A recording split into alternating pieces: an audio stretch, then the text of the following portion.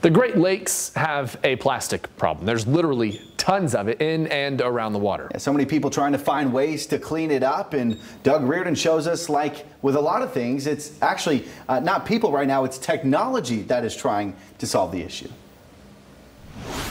There are millions of pounds of trash lining the Great Lakes, and it's all caused by humans. So how do we fix it? Well, Meijer is trying something distinctly not human.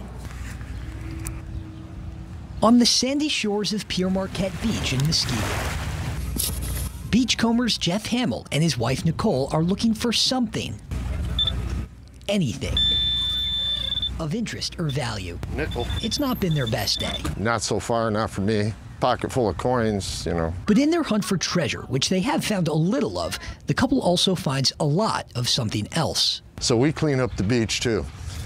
Anything that we dig up, we take with us and throw away. So a bunch of pull tabs and bottle caps, which if people are out here barefoot, the bottle caps will cut their feet. We pick up glass, we pick up pretty much any garbage as we go. You know, it's kind of a rule of thumb when you metal detect.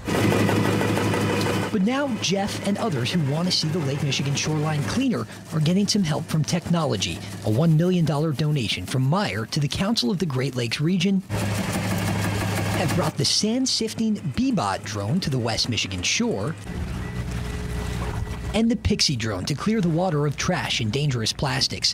An estimated 22 million pounds of plastic enters the Great Lakes annually, threatening wildlife and the drinking water source for some 40 million Americans and Canadians. Door in the back that's closing, you know, so that there's no trash that escapes. Gautier Pierce with Serial Cleaners runs the drones, and he says having an operator nearby at all times is also good for starting very important conversations.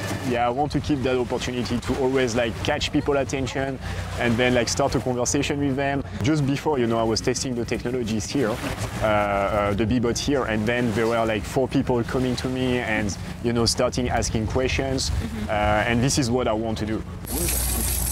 So with a mess created by man, This is a plastic fragment. maybe a machine can help clean it up. Jeff just hopes it leaves behind some of the good stuff. I'm waiting for him to move the machine so I can go over and scan that pile and see exactly what it picks up.